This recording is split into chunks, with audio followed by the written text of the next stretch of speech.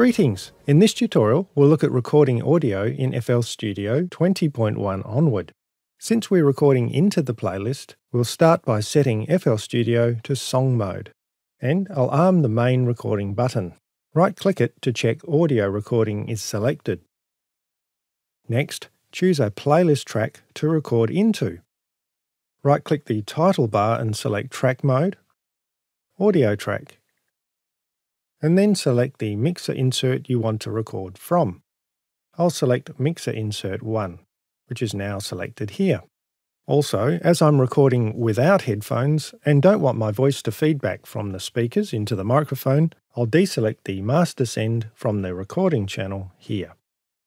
Now I can select my mic input from the mixer input menu. Note the top part of the list is stereo inputs and the lower part mono. Finally, click play and start recording. This is my first audio track. 1, 2, 3. Excellent. Notice the audio clip has been routed back to the track it was recorded from. This is my first audio track. 1, 2, 3.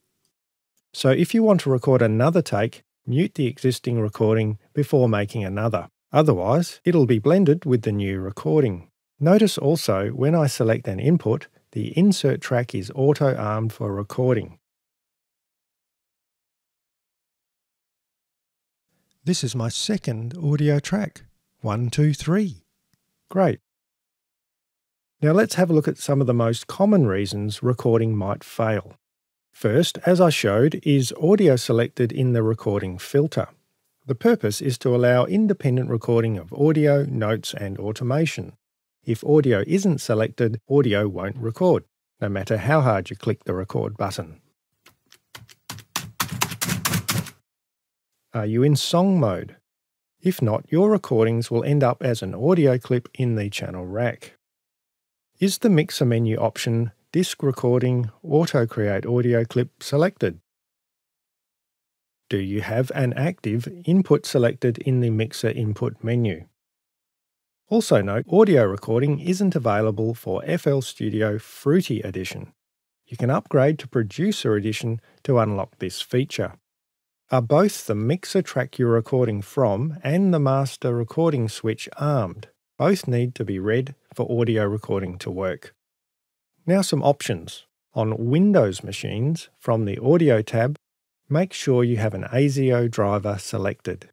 If you're using FL Studio ASIO, in some cases, if Windows is defaulted to some other input device, to explicitly select your input here. On macOS, make sure the built-in audio input is selected or your audio interface. If you need to access the built-in audio settings, open the Finder and select Applications, then search for Audio MIDI and select Audio MIDI Setup. From there, you can choose your input device and also aggregate devices. This will allow you to use multiple audio interfaces at once. See the video information for more on that.